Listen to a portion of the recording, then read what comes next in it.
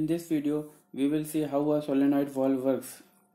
We can see here a solenoid consists of an electromagnetic coil with a hollow center core where a spring-loaded rod or cylindrical plunger is present. Let us see the solenoid coil specifications. A solenoid coil has a coil voltage printed in it.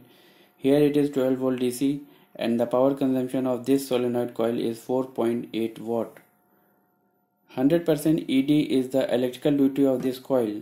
This means this coil can continuously be switched to on condition without any abnormal temperature rise.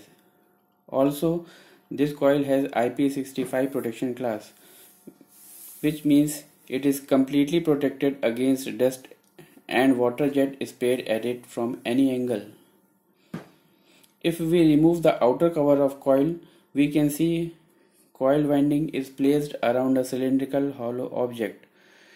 Inside the cylindrical hollow cylinder, we have a plunger loaded with spring. The tip of a plunger is linked to a valve for an open and close operations.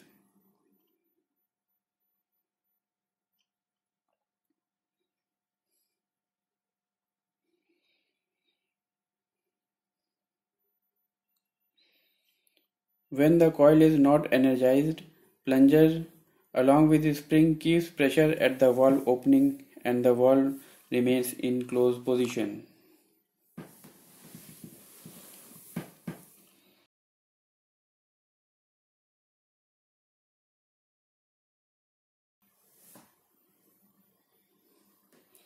Let us see internal working for this.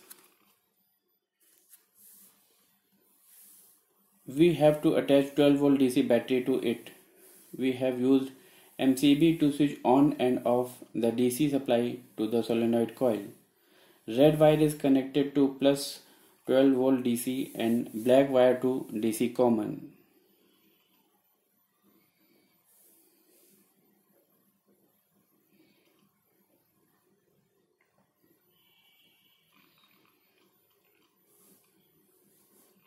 Now let us get back to the internal view of solenoid coil, where we can see springs and plunger action along with gate valve.